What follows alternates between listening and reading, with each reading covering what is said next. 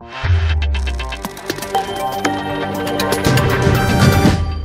chers abonnés de HORON-TV, bienvenue sur ce plateau de flash. Ce matin, le Premier ministre a donné le coup d'envoi de l'examen du diplôme d'études fondamentales à l'école de la base militaire en présence du ministre de l'Éducation nationale. L'examen se déroulera en 3 jours successifs. Courage et bonne chance à tous les candidats.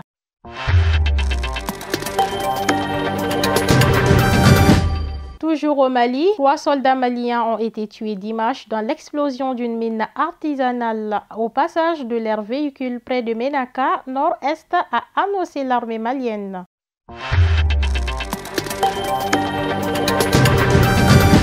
Au Nigeria, des hommes armés ont tué 13 personnes et en ont enlevé 10 dans 2 attaques distinctes contre des villages. Le nord-ouest et le centre du Nigeria sont terrorisés depuis des années par des bandes criminelles qui volent du bétail et attaquent des villages, tuant, pilant et kidnappant des personnes pour obtenir des rançons.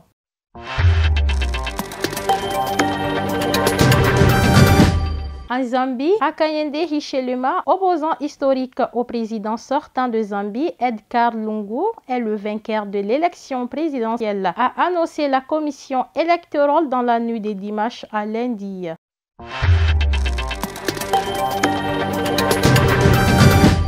Mettons fin à ce numéro en Afghanistan. La guerre est terminée, a assuré le porte-parole des insurgés islamistes dimanche soir après la fuite du président Ashraf Ghani. Dans la capitale, les hélicoptères sillonnaient le ciel pour évacuer en urgence les ambassades occidentales. Ainsi prend fin cette édition. Merci bien de l'avoir suivi. Portez-vous bien. Bonsoir.